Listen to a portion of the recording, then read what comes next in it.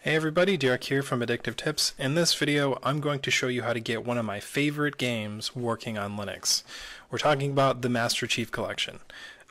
So to start off, you need to purchase the game, and you can find out how you can purchase it by going to the store and searching for the game and all that. Now once you've got the game in your library, you can search through and find the Master Chief Collection. So you can also just type in the Master Chief Collection like that. Next thing you want to do is you want to click on it here, and then you want to click the install button. Now to install, you just go through, click next, click to agree, and it will create local game files. Now I already have the game on the file system just because otherwise you guys would have to sit through 24 hours of download to get this working. So thankfully you don't have to do that, we just have to wait for it to install. So the game is installed now, but we can't exactly play it, and this is because the version of Proton that you enable, and if you don't know what I'm talking about, you have to enable Steam Play, and all of that is covered in the written guide in the description. But the game it does run, but it doesn't work with Xbox Live because we need to install a custom version of Proton. Now the way to do that is to go to the description and follow these steps. So first let's launch a terminal, and then we can go create a new folder like so. Next thing, and if you're using the Flatpak version of Steam, you do this one. Next thing we need to do is we need to move into the temporary folder, and we need to download the Proton fix for the Master Chief Collection.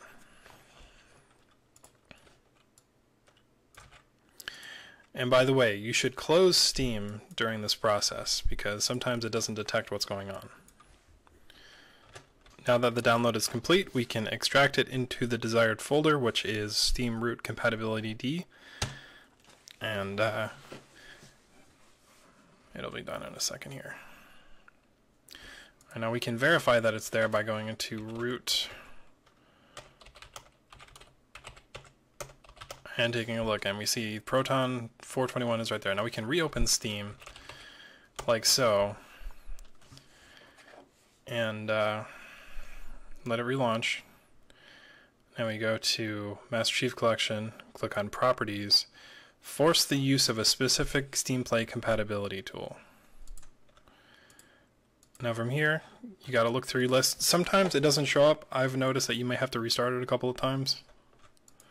So I had to restart my Steam, but basically just check this box here, and then you can find the custom Proton that we set up, and check the box and select it in the menu, then click close. From here, all the hard work is done. If you have an Xbox Live account, you can go ahead and just click the play button, and it's going to tell you that Steam will launch with Steam Play, a compatibility tool. You need to click continue to allow it to do stuff. If you want to play without the anti-cheat, you can select the play without anti-cheat, but I would recommend just playing with this, especially if you want to play online. Click the play button. It's going to get ready to launch, and you can actually check this box here to launch it as soon as it plays, and we will get going with it in a moment. Just about 26 seconds.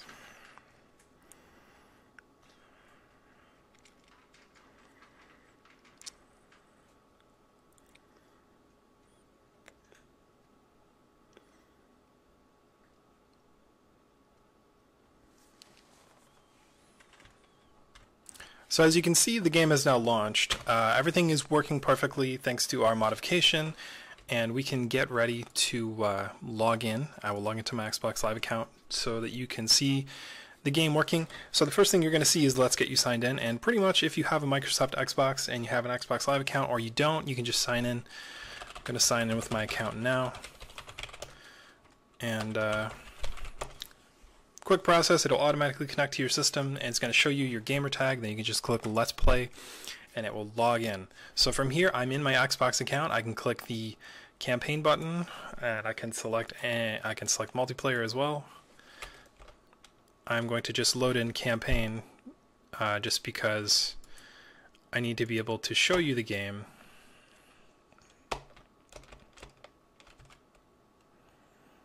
One thing I have noticed when using it is you may run into some weirdness with the UI. I've had to press the mouse button a couple of times, resorted to highlighting and pressing the enter key, but it is a work in progress, and I assume as the person who maintains the Proton that we're using, it will, it'll work good. But just here's some gameplay. Just know, so you know that it's running 100% on Linux.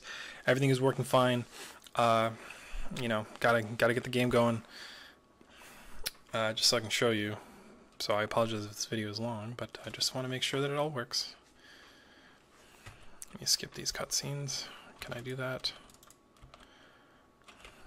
Okay, maybe let's pick a different level then, because the first level is not, it's just a cutscene, so. Okay.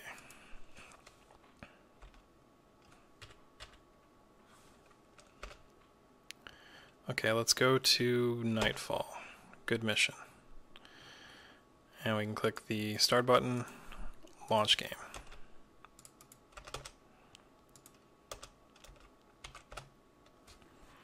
And it's starting up. But yeah, if you're a Halo fan like me, I've been playing Halo since 5th grade, and I'm now 29 years old.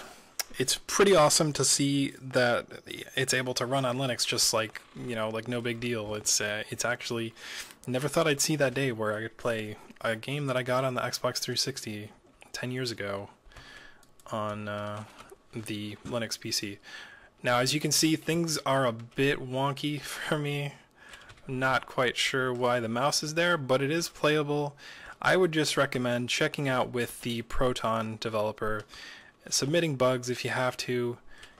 Sometimes you may need to minimize and come back into the game. And there are definitely some frame rate dips that I'm experiencing. But the game works, and it's playable, and if I hadn't been recording this, it would probably look a lot better and run a lot better. So anyways, guys, I hope you enjoyed this video, and I will see you in the next one.